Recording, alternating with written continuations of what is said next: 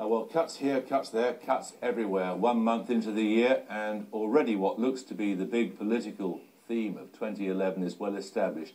What will the cuts in public spending decreed by the government do to us?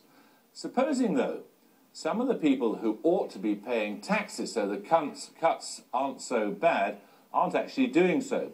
The tax authorities are apparently chasing up many businesses for £15 billion of what they believe to be unpaid tax. That is 1/5 of the total public spending cut. Matt Prodger's here. Well, we've known for some